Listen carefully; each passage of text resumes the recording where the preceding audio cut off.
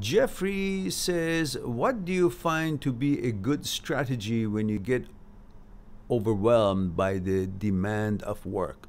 Just do them bit by bit. Do not think about the load. Think about the piece that you're focusing on at the moment. That's all. Don't think about how much is left.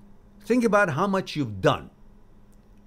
And you're going to do the next one. That's all. That's all should be in your mind. Now, when you do that, then take the next one, whatever the load is. But don't think about the load. Think about the pieces of the load that you're handling at that moment. Full focus, mindfulness. At the same time, you'll get a good job done. At the same time, you will be mindful because you're only focusing on that. You're not distracted with the load and all that, which would help you to become stronger. Mindful exercises increases GABA neurotransmitters, melatonin, serotonin, and brings the cortisol level down and increases the growth hormones. And all these will be the results of mindful exercises. And you can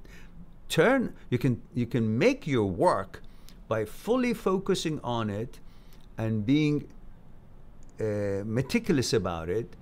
So there will be that on your mind only. And when there's only one thing on your mind, that's mindful exercises, whether it's a sport or something you're designing or drawing or carefully administering to.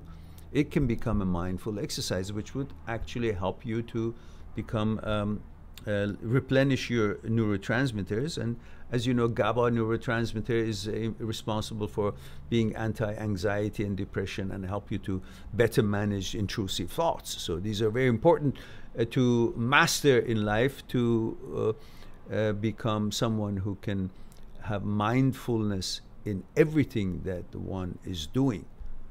So it would have the positive health results.